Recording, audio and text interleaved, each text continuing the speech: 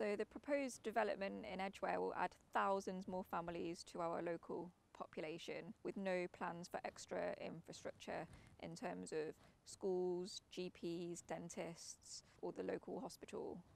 The other day I was on hold to my GP for 38 minutes trying to get an appointment. That kind of thing is going to get even worse with thousands more families living in the area.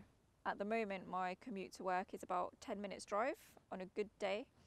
And even when there's minor roadworks around the town centre and just one or two roads are closed, the town centre will come to gridlock and my commute can take about 45 minutes.